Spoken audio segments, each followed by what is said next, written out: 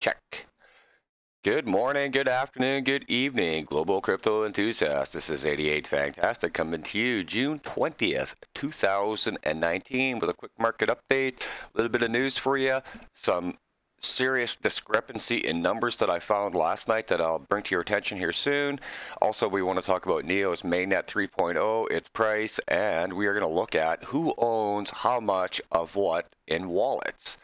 We had done that a little bit earlier in the year just to show people that how certain companies own so much of their own project. I have no idea why you'd even, unless you're day trading it, I have no idea why you would invest into something where the owners own 80% of it or 90% of it. But anyways, let's just have a quick look at the price here. We see Bitcoin at $9,345 with a market cap of 288.6 billion and a trading volume of 53.46 billion per 24 hours. And what we're seeing right now is the exact same thing that we saw in all of March, all of April, and all of May. And we are seeing all of the altcoins continuously get pumped up and bleed right back into Bitcoin. So now we see that the smart money and the smart traders are no longer just crushing the market for profit. They are now crushing the entire market like they did for 3 consecutive months, like we were talking about, and they are putting it all back into Bitcoin. This market looks good, but again, you look at the daily prices. ETH was at 275. Ain't getting back there, hasn't gotten back there. XRP was at 45, Litecoin was at 140, Bitcoin Cash was at 430, EOS was over $7. Binance Coin is now crawling back up with the KuCoin help, or it would be dying. BSV was over 2.25, Stellar was at 14, Cardano was at 11, Tron had almost hit 4. I could keep going down and down the list. And as we see, the altcoins continually get pumped up. People are getting cycled out, and with the profit that they're taking from those cycled out traders, it's all going back into Bitcoin.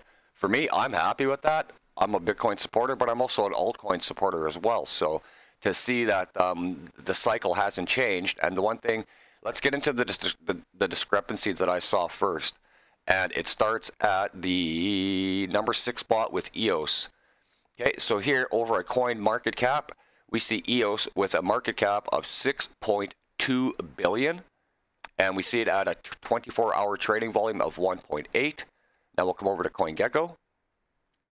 We see it's got a 24-hour volume of 2.7, almost 2.8 billion, and a market cap of 7 billion. Okay, so we'll look at the same thing over at CoinMarketCap, or CoinCheckup, sorry. And EOS you see again at 6.21 billion and a 24-hour volume of 1.8. So there's $1 billion missing between these 3 exchanges, or these 3 websites on their reporting. There's $1 billion missing, and there's $700 million in market cap. Where is it? Anybody explain that to me? Now, you can come out and say what you want to say, but this is what's been happening for the last 3 days, and it actually hasn't changed. So I don't know what's happening there. Now, the other one I discovered was Cardano. So now we see Cardano with a market cap of 282 or market cap of 2.7. Let's see if we can pop it up a little bit better on this screen. There we go. Market cap of 2.7 billion and a 24-hour trading supply of 282 million. Now we'll come check out Cardano over here. You got a 24-hour volume of 150 and a market cap of 2.78. So 150, there's another. On CoinGecko, they're showing twice the volume. Twice the volume. And the market cap is 500 million behind. So anyways, let's just have a look at the quick 24-hour. That's just, again, something, these are the things that I pick up on. So really, other than Bitcoin and Binance Coin, you're not seeing a whole bunch right now. Everything in here, it doesn't matter what we've been showing for green into 24 hours because it's going to change tomorrow and it's just going to go into Bitcoin anyways, which is awesome. But still, again, every loser is all going straight back into Bitcoin. So the other thing we wanted to show you guys was this article from 2 days ago, and it was over at bravenewcoin.com talking about the NEO's 3.0 update. Talking about how NEO is mostly centralized, which we've all known. And again, that's why I love NEO so much, is they've been openly working with government. And in 2017 and 18, that was the worst thing because everybody wanted decentralized. And now you're seeing with regulation kicking in, Maybe people understand now that decentralized and regulation need to work hand in hand. You can't just have, we don't want one or the other. We want both to work together. So the other thing I wanted to show in here is the price of the network's native token, also called NEO, which acts as a share of the blockchain and is as a way to access network governance rights, has risen by 77% since January of 2019. So what I wanted to show you guys was in the Are We Decentralized Yet? This shows you voting rights, it shows you the number of public nodes, and it shows you the amount of money held by the top 100 wallets. Okay, I need a sip of coffee for this one. Now, when we first did this in January, the numbers had changed. There was a bunch of these in the 90% range. And you can't sit here and tell me that somebody at the Ripple company who originally owned between 95 and 98% of the entire supply gave 15% of that away. There's no way that happened. So I'm curious about that number. NEO's number has dropped down to below 50%. You see, even with NEM, 62%. IOTA, 61%. Nano, 60%. Look at anything over about 30% is scary as hell. Look at Bitcoin Cash, Bitcoin Satoshi, 25% and 25%. Voting rights, 4 people, that's it. Like, look at the voting rights. This is pitiful. Absolutely pitiful. Now, when they have NEOs down here, that's the entire council. But here, Ripple owner, NEM owner, 2 owners of Nano, et cetera, right? So again, those are the things as a long-term investor you got to be careful with when 80%. What is Ripple's market right now? Let's go have a looky here. We see Ripple's markets circulating. So, oh, I got to go back to this one. Jesus. It's got too many going here.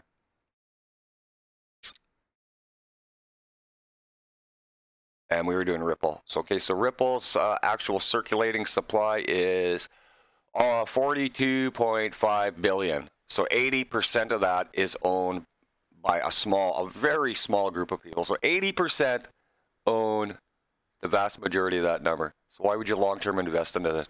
I keep hearing the XRP is going to be the one world currency. How is it going to be the one world currency when you own less than 10% of it and you can get crushed by the other 80%? So something to think about long-term for you guys. The other really cool thing we wanted to show you guys is we have actually peaked for the year. So that's what I've been talking about for forever here. I want to show you guys something really cool. We have literally peaked. We are right now at our maximum level that we've been at in exactly 1 year. From June to June of 18 and 19, there's your chart. There's your 1 year chart. We are right there in the same spot. And right here, from that 288 down to 220, that's what I expected to happen this week, and it did not happen. So in being wrong in a 6 to 8 week 6 to 8 week prediction of the forecast, I was wrong because that's exactly what I expected. So to say at least I went 50%, what I did say is if we didn't hit that, we were still going to see stronger lines of support every time we sell off, and we've seen that. We have totally seen that in the last 3 months. Every sell-off, we got stronger, and the lines of support at the bottom got even stronger. So good on everybody in the market there. So as we sit right now, we haven't been able to get past that 291 billion mark. That's the key indicator right now. If we hit 291, what are we going to do? Are we going to dump all the way back, or are the lines of support actually going to hold? We're not going to predict on that right now because the news, like we said for the last year, the news has been so good for a year, you just got to hang in there. Now we see the news, same as last year, just as good, and now we see actually people starting to hold. So good for you guys. Now we'll go over to, we got 2 articles or 2 websites to show you guys today. We got cryptoninjas.net, some interesting articles. Again, today I don't want to bust them out. I just want to show you guys there's some really cool stuff.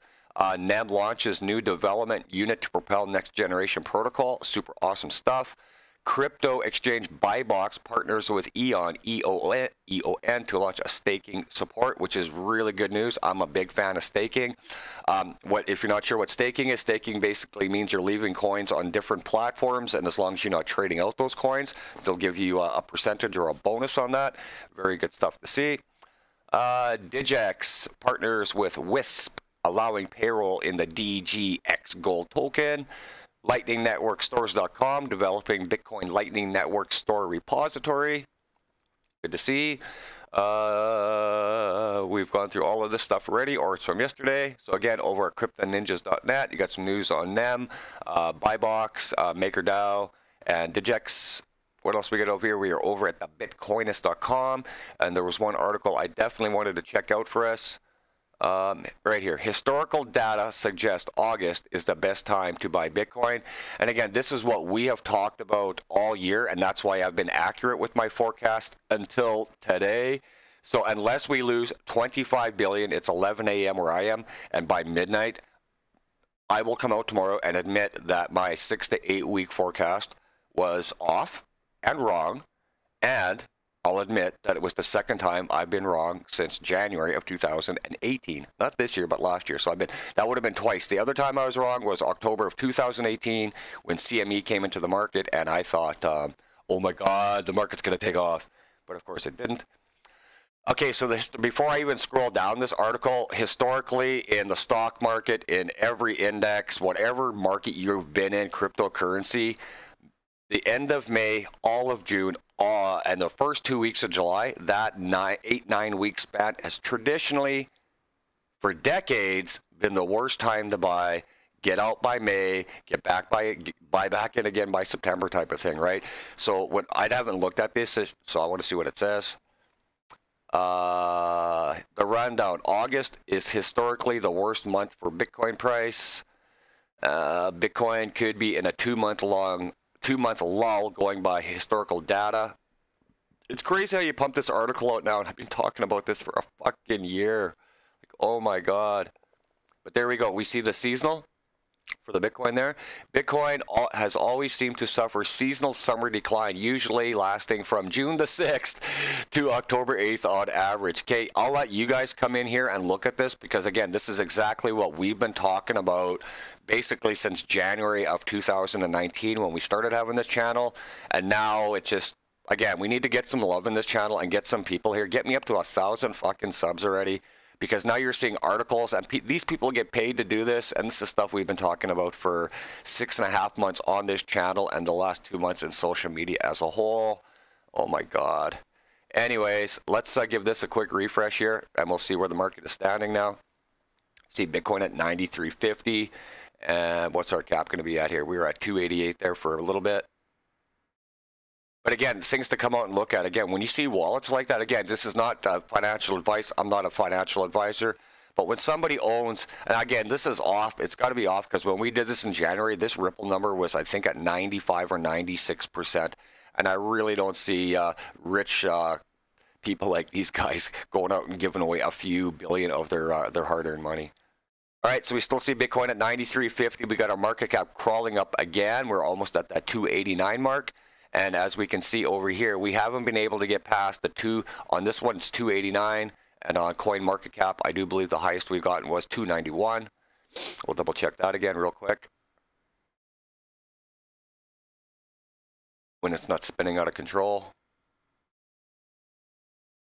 There we go. Again, over here too, it's showing the same thing as at 288, but I have seen our market cap as high as 291. And then that's where we literally keep getting stuck, is at the 291 mark, and then they're scaling back. And you know what? The scale backs are so minimal right now. That's the other scary thing that we haven't seen yet, is the actual scaling back. We've had no profit taking since June the 3rd, basically, where we had our last $30 billion dump. And then the one before that was our May 30th with another $30 billion dump. So just something to keep your eye on. Again, come check out the great news. Always good things happening in this cryptocurrency market. And just watch that market cap right now, because we haven't been able to get past the 291 mark, and it seems to crawl back to about that 285 mark. So if you're a guy that's day trading and swing trading, it's really not hard to see when the market gets back up to 285, there's money coming into the market. When the market's hitting that 290, 291, they're scaling back. So that's where your wave counts don't matter. That's where your candle counts don't matter. If you go back and look at from the middle of March right until the end of May 29th, it's been the exact same patterns. The exact same patterns. Anyways, that's the last little bit of tip I got for you guys. Again, get out there, share, sub, hit that bell, get some people on here. We're showing news that we've been showing for 6.5 months that people are just coming out to show you guys right now, and it's very frustrating watching them collect a paycheck, and we can't even collect $1 off of YouTube yet. So help a brother out, people. It's 88 Fantastic showing you how to take a bite out of the cryptocurrency market. Take care, y'all.